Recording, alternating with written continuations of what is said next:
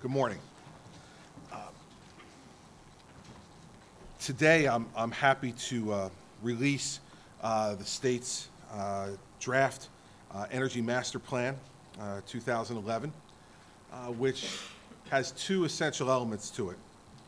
First and foremost, it is a pathway to more affordable energy for the people of the state of New Jersey. And secondly, it lays out a vision for greener, more renewable energy as we move forward in a plan that is realistic and achievable, not pie in the sky, meant to pander to any particular constituency.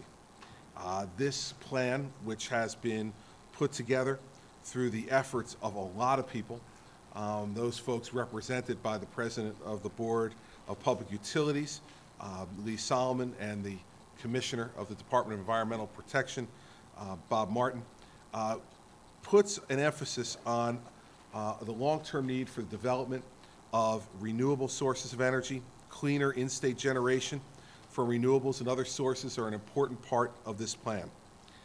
The plan provides relief to New Jerseyans who already pay the fourth highest rates in the nation for energy, while not losing sight of the need to develop renewable energy technologies such as fuel cells, offshore wind, and alternatively fueled vehicles, along with our continued commitment, obviously, to solar energy.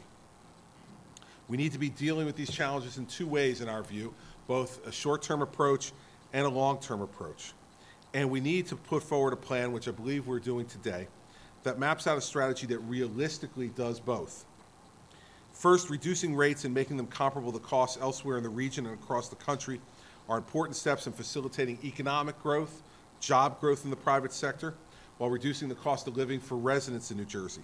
And I want to commend President Solomon for being an outspoken advocate for lowering electric rates here in New Jersey and doing the things that are necessary in order to achieve that. New Jersey, as you know, also needs to have a long-term plan to develop alternative sources of energy, safeguarding our air, our water, and our land resources, and also continuing our focus on energy as industry as a way to continue to develop new jobs in new industries in the renewable energy area. Technological advances are important, and our commitment today to wind and solar, and also our commitment to no new coal in the state of New Jersey, will put us on a realistic path to achievable targets for renewable energy growth.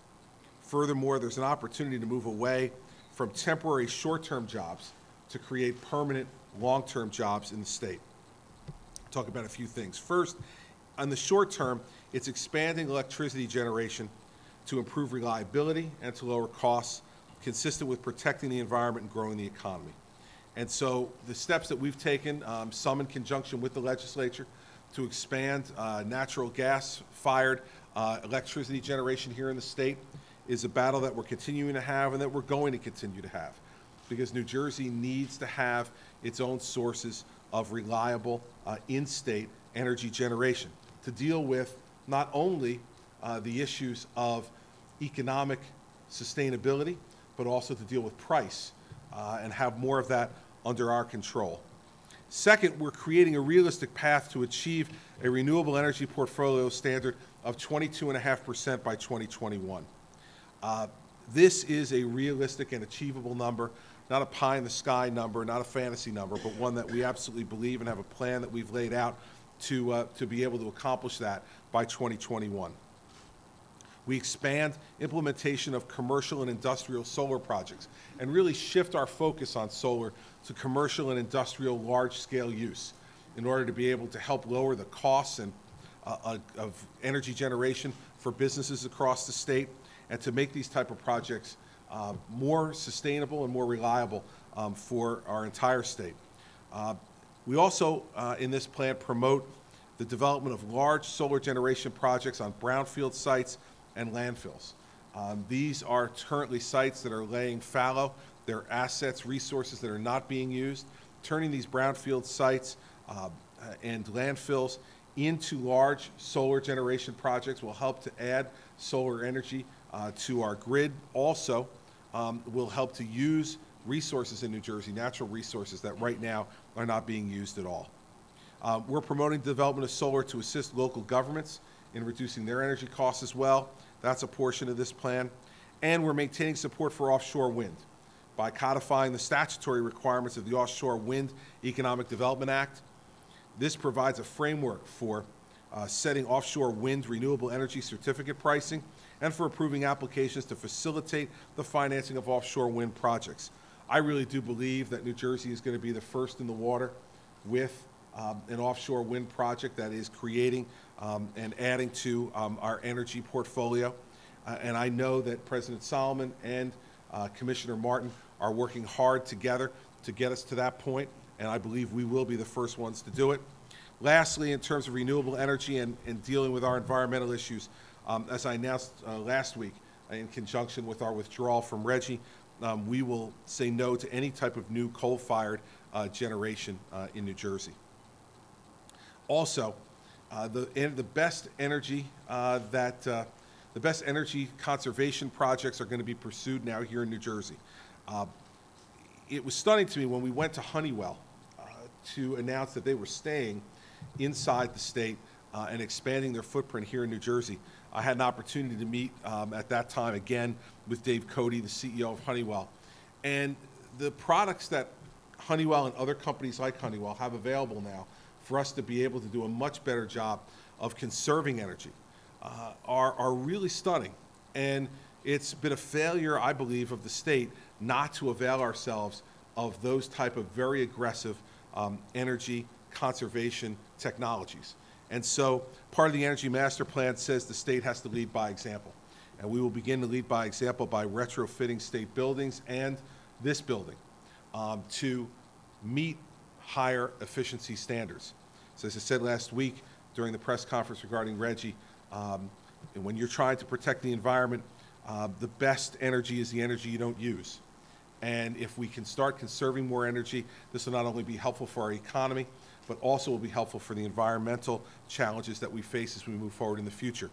Nuclear must also be a part of this program as we go forward. New Jersey currently has approximately 53% of its electricity generated by nuclear power. And with our commitment to protect our environment by closing Oyster Creek by 2019, we are going to need all types of in-state resources, renewables, gas-fired generation, and nuclear to fill in that gap and deal with what we absolutely believe will be an expanding economy, and as a result, a need for additional energy generation inside the state. So nuclear must be a part of that portfolio as well. All of those things combined, I believe, will lead us to a future here in New Jersey where we have lower cost energy, but also are leading the way on renewable energy and the development of a very large renewable energy portfolio as we go ahead. With the solar industry, with our moves on offshore wind, and with our continued commitment to nuclear, and with the more friendly environmental impact of gas-fired plants as opposed to the coal-fired plants that exist in many other places across the country. We believe that this is a plan that is both realistic and forward-looking, and one that will address the real concerns of the people of the state of New Jersey to have less expensive, available energy to be able to take care of their homes and their businesses, and also to be able to move towards a greener, more environmentally friendly state with renewable energy being developed that will help to play a continuing larger role in supporting the energy needs of the people of the state of New Jersey. On the State Energy Savings Initiative Oversight Committee, as I talked briefly about last week, that will be overseen not only by the two gentlemen on either side of me, but also by the state treasurer, and work has begun already on that issue. And you will see us being willing to make a significant investment in retrofitting state buildings and making a short-term investment for a long-term gain in energy conservation. So I want to commend again Commissioner Martin and President Solomon and their staffs and all of the folks in the governor's office who have worked so hard on the Energy Master Plan. It is something that's important to New Jersey's economic and environmental future. And is of a concern to everybody in the state. We've taken a lot of time to go through this because we wanted to put forward a document that was responsible and achievable.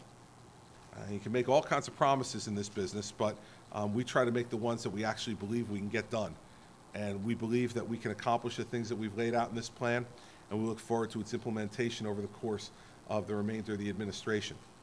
So once again, thank you to Bob and to Lee, to others who helped so much in this. Trish Caliguire, Bob Marshall from inside the governor's office, who helped to lead the effort from inside our office on this. I want to thank both of them for their extraordinary hard work and for making sure that as each step of this process went along the way, they were continuing to keep me briefed so that the steps we're taking here can be consistent with the overarching philosophy of this administration and what we're trying to do for economic development and job growth in our state.